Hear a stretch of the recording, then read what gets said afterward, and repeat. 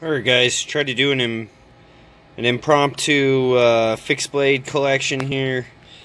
I don't have enough room on the table setup that I want, so I'll probably pause it in a sec here and go on to some of the other blades. So first we have the Ka-Bar Heavy Kukri.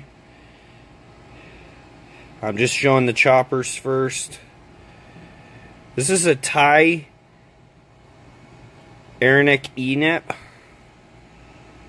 And this one was from a buddy of mine from Thailand. When you get them there, they're a fuckload cheaper.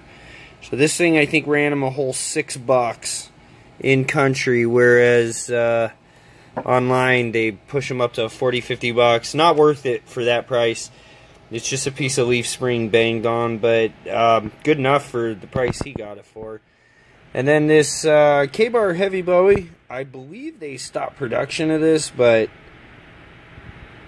this was also one of my first big blades. So, alright, through the magic of the internet, to continue this fixed blade collection, I'm going to pause and be right back. Okay, alright, part 2. So these are medium-sized fixed blades. We've got a few of the Ka-Bar US Marine Corps. Learned my lesson. They're good knives, but not really nearly as useful as something like the Becker BK16, which is a lighter weight knife, better sheath, and the ergonomics just lend itself to using it for outdoor stuff. So if you want a knife fight, okay, but I don't knife fight. Okay. And then the Ontario RD4, pretty beefy blade. I think they discontinued these also.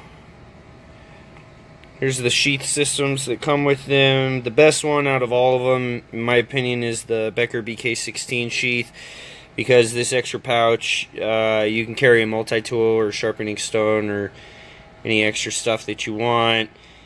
And all the rest of these just kind of weigh too much when you're hiking to me, so the BK16 ends up winning out if I want a hiking blade or a camping blade that doesn't weigh me down. So alright, I think I'm going to be able to get this all in one more take here, so I'm going to pause the video and get the rest. And we'll try to finish the video now with the rest of the fixed blades. This one I didn't put in the last one by accident. Forgot I had it. Still use it. Love it. Just a little bit of dirt or whatever on it. Buck Mesa, I did a review on this. Love the blade. Hate the choil right here, but everything else on it's perfect. And I think they stopped making these, or at least Walmart stopped carrying them after they clearanced them. So I don't know if that means that they're just coming in a different configuration now. Everybody has to have a Mora. This one's probably seen more use than any other knife in my collection. Okay. Cheap Gerber. Not worried about it when I go camping type knife. We have the Buck Pack Light, we have the BK14 from Becker, and then these two are kind of like my prize ones. So this is a Wilder Forge with clear jade. I'm not sure what the handles are actually made of. They're not G10, but they have liners in them and everything. That was a deal where when he was just starting Jason, he did these for such a crazy price, I couldn't pass it up. Then this is kind of the gem in the collection.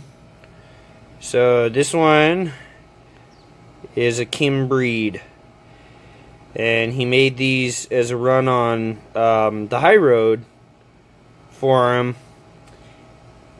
And he said, I'm not going to make them fancy, you're going to see plunge lines. And we all said, we don't care, just give us something that you made.